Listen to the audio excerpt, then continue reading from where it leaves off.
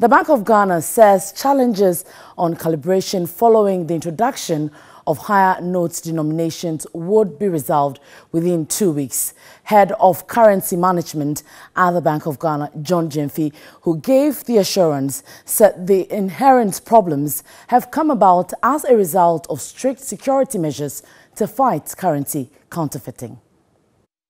One happened in the Republic Bank in Tema. We went in, and that was the story. He came with a mixture of denominations. Those that can be counted in the machines, they did it. But their machine had not been calibrated, and so the lady told the gentleman that he was going to consult the manager so that they attend to him on those notes, especially. By the time the lady got back, the man had been tired of waiting, and he had gone. We had spoken to him. He said the management of the bank had contacted him, and that within the week he would go back and deposit with apologies. He explained it is the practice when new denominations are issued. To calibrate the machines, you need to disclose all the security features, all the 3 levels. And that is what the machine is programmed to take. And so for higher denominations, this is usually the strategy.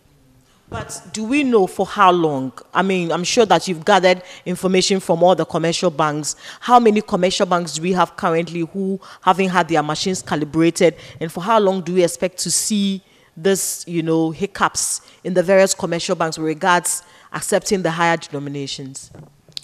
Actually, I can say for now, all of them are accepting them, except for 1 or 2 incidences, as you have mentioned.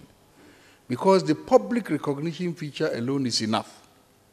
But the public recognition feature is, we are not releasing this money to flood the market. They are coming in gradually, very measured.